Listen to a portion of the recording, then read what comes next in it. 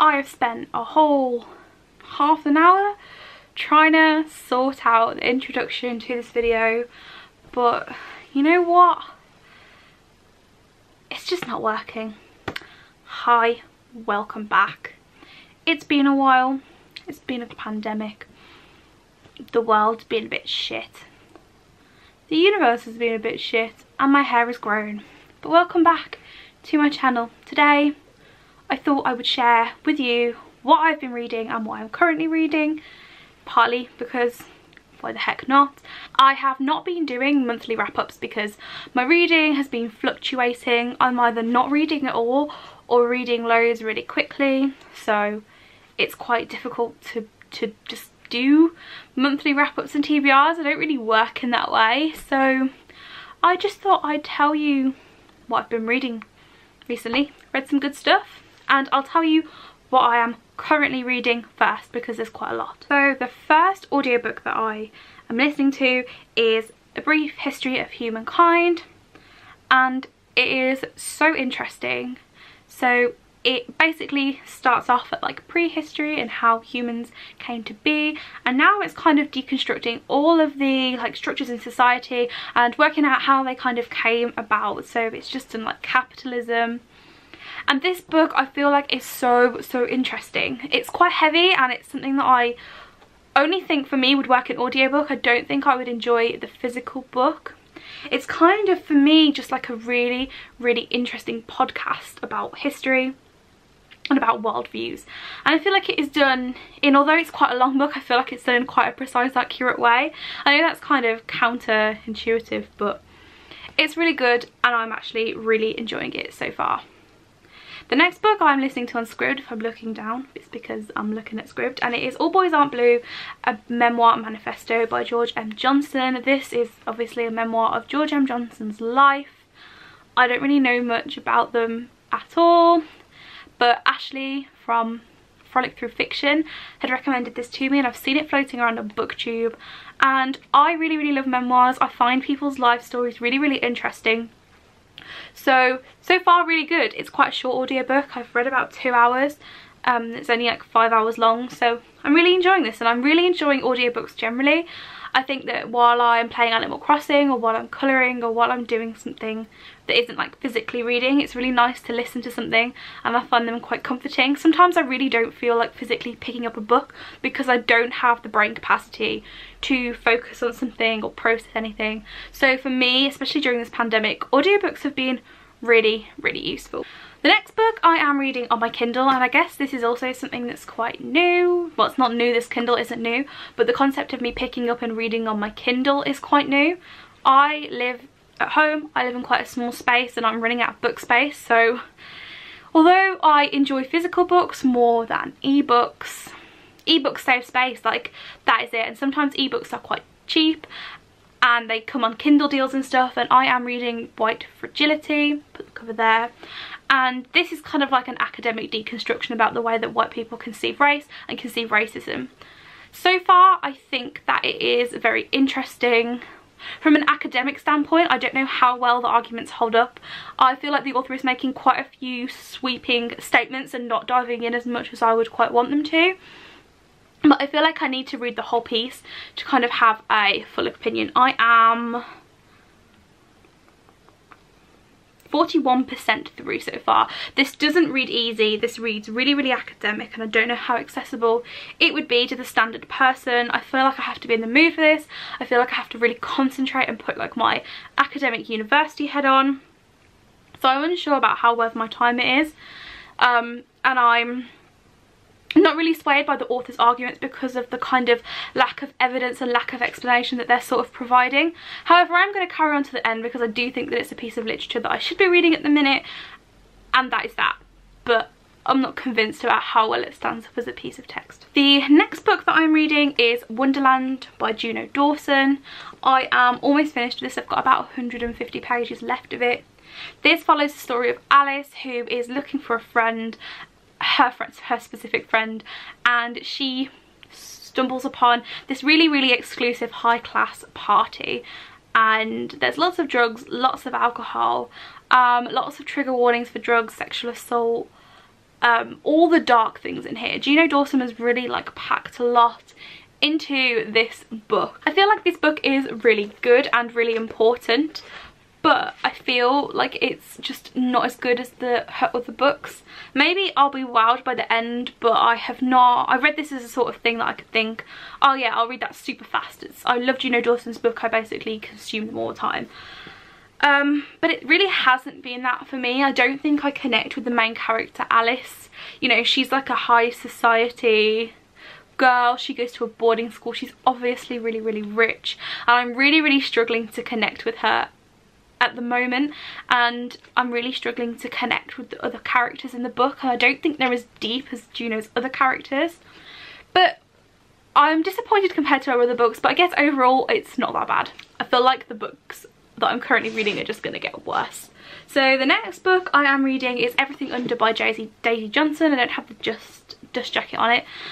This is, I was sold this as an Oedipus retelling, and so far I have figured that it's following 3 perspectives, and that is kind of it. I've read other reviews of this book that said that they are confused about to the last 150 pages. I haven't twigged what, like, obviously I know the Oedipus myth, but I haven't seen the myth come through, and I'm about 70 pages in. However, the only thing that is keeping me on board with this book is the writing. I think the writing is really, really beautiful, and it's really, really lyrical. So I am going to carry on with it. However, it's not grabbed me as much as I thought it would. This was like nominated for the Bailey's Women's Prize for Fiction, or maybe even the Man Booker, but I'm not wowed by it so far. I just feel like it's a bit mediocre. The next book I am reading is Ballad of Songbirds and Snakes by Suzanne Collins. This again, I just kind of feel like it isn't grabbing me. I am really, really struggling to get into it. I really feel like it's mediocre, and I'm really, really bored about reading about white men of the capital. Like, this book isn't what I want it to be. I don't know if I'm going to learn anything more about Panem. I don't know if it's going to add to my love of the Hunger Games, which you'll see in a bit. I just don't know, and it's just so long, but I also don't want to DNF this yet, because I feel like I need to give it more of a chance, but I'm not enjoying it. I can't really say that it's good. And the final book that I'm currently reading is Broken Throne by Victoria Aveyard. This is alright.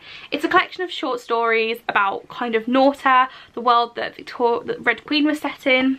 It's a companion novel. It's good. Some of the stories are really good, some of them are really bad. I always find this with short stories. I connect with some more than others. Yeah, overall this is a bit meh, and it's taken me a long time to get through because I can't be bothered to pick it up. And getting to what I am currently reading. I'm going to go through these in what I read order. So the first book that I finished was Burton on Burton by Tim Burton. This is a biography of the director Tim Burton's life. This took me a really, really long time to read. I thought that in places it was really dry, but then in some places really interesting. It basically is based on a couple of interviews that Tim Burton did. And it's really, really well researched and put together, and I really enjoyed Tim Burton. I really enjoyed reading about the books, the films that I really liked, so Nightmare Before Christmas, and learning how Tim Burton's career initially started out. However, some of them I just wasn't interested in. I rated this 3 stars. It was sort of interesting, but nothing particularly wowing. The next book that I read is How to Be Famous by Caitlin Moran.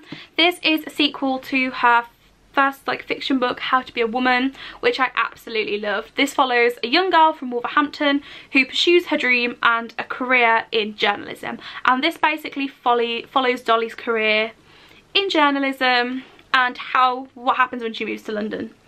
I felt like there was a really, really strong theme of female empowerment and kind of like speaking out against sexual violence and sexual assault. However, I just didn't think this was as good as the first one. I really liked the development of Dolly's character, and I loved to see her grow up, and I loved the way that she dealt with some of the hefty topics in this book. However, I just don't think that it was as good. I just didn't connect with it as much, but I really admired the themes. I was expecting this to be a 5-star read. I think I rated it 3.5. So not as wowed, but it wasn't terrible. I didn't hate it. It was very so-so. the next book that I read was Nevermore by Jessica Townsend, and this is a middle grade book about a young girl called Morgan Crow who is rescued on the night of her death, and she is taken to this whimsical land called Nevermore. When she gets to Nevermore, she has to complete a set of trials to become a member of something called the Wondrous Society. And this book follows Morgan as she's going through these trials, as she's kind of working out where she fits in this whimsical universe. I loved this. This was so good and just wonderful. It was fantastical, bizarre, quirky, middle grade.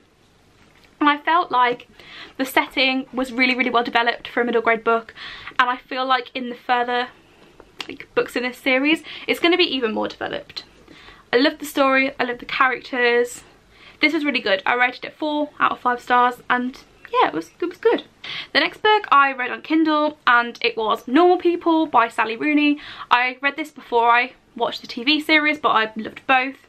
And this follows Cornell and Marianne kind of through when they left school up until the end of their degrees at university, and it follows kind of their on-off relationship and their secret relationship and how they kind of grow as people.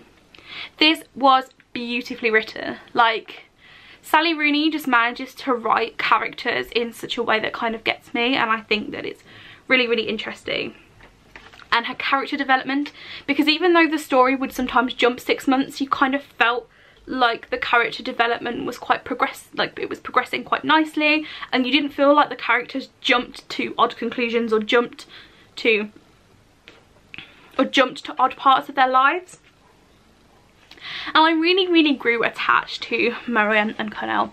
I just really liked them, and I really loved the way that she really intricately wove interesting topics such as class and race, because obviously Cornell is quite of a different social class to Marianne. Even though they live in the same town, you really kind of felt that she was better off than him, and that kind of how that meant. And when they both did well at university and at scholarships, how that meant more to him because he couldn't afford education, whereas to her, she didn't really care, it just kind of happened. So I felt like this was really interesting. It explores a lot about sexuality, a lot about just a broad range of topics for such a short book. I fell in love with it. I fell in love with the series. I rated this 5 out of 5 stars. I thought it was really good. Sally Rooney did it again. The next book that I listened to was Maybe in Another Life by Taylor Jenkins Reid, and this followed the story of Hannah, who, the concept of the story, it follows 2 paths that Hannah's life could go.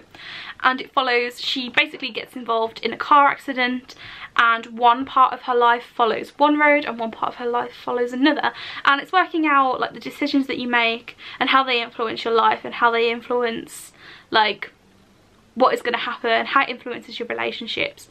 This was a really, really interesting concept, and I felt like although it could have been quite messy, Taylor Jenkins Reid actually made it work. I really, really loved the character of Hannah, and in both pathways of life that she chose, that she took part in the book, I felt like she really, really grew as a character and actually in the end came to the same sort of conclusion. I thought that the characters around her were so loving, and it was really, really interesting, and I think that it's a really cool book for somebody who is in their mid-20s. It is definitely a mid-20s, I am lost and don't know what to do with my life book.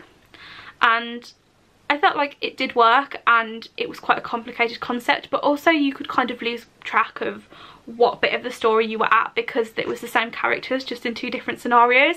So to begin with it was quite jarring, but after a while, after you got into the flow of the story, it wasn't as bad. I did think that some of the characters, especially the male characters, lacked a little bit of depth, and I would have liked to have seen more, but overall it was such like a nice story, and I love the way Taylor Jenkins Reid writes. I've read quite a few of her books now. I rated this one 4 out of 5 stars. I would read more. The next book was a reread for me, and you'll probably know what it is.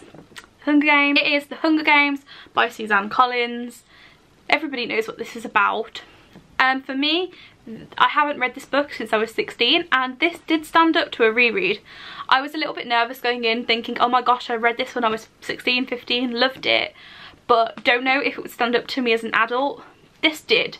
Like, I still love the characters in this. I still love the setting, the story, the writing style gripped me. It made me feel all the feels when things happened. I obviously read this in anticipation for the new prequel, but this didn't disappoint. I rated this 5 out of 5 stars. I loved it. It's good. I think I'd probably reread it. I'm going to hold on to it, not going to get rid of it. It was really good. And in a similar vein, I read Catching Fire by Suzanne Collins. This is the sequel to Hunger Games. This one really surprised me because I thought that I remembered this one pretty well and that this was one of my favourites. However, there is like a main thing that happens in this book, and I'm not going to tell you what in case you haven't read it. And I thought that happened earlier in the story than it did. And that really, really surprised me. So I rated this the same. It's really interesting. With the Hunger Games, I actually rated them the same that I did when I was 16. So not too bad. This was really good. I really liked it. I don't think I've got much more to say about it because it was a sequel. The next book that I read was The Binding, and this is kind of like a 19th century inspired universe where you can get your memories bound into books. And one of the young boys in this story is basically an apprentice where he's learning how to bind people's memories into books. This story definitely takes two strands. First of all, it is a romantic relationship between two young boys who are of different social class. I really, really liked the way that Bridget Collins portrayed the class in this story. I really felt like you could feel the unrequited, like, romancy kind of vibes from this book. It did make me feel all the feels. However, the concept of binding your memories and putting them into books was a really cool idea. However, I didn't think that it came across strongly enough in this book for it to be a major feature. I felt like it would occasionally be brought up and then be like a side issue. And for something that is so interesting, I think the author could have made a lot more of it. I really liked the setting. This isn't something that I would typically read. I read it as a buddy read with my friends. But overall, I rated this 3 out of 5 stars, and I definitely would consider picking things up from Bridget Collins again. This was a very, very strong, like, debut book, and it had a really strong, unique idea behind it. And yeah, it was overall quite good. My camera battery died. So the final book that I want to talk about is Wilder Girls by Rory Power. This follows the story of a group of girls in a boarding school who were quarantined on an island due to a deadly virus. Yes, I read a virus book in the pandemic and it didn't cause me severe anxiety. This is a disease called the tox, and it affects the women in different ways. This fundamentally for me was a story about female friendship, about kind of how close the women in this story was, and it was so heartwarming.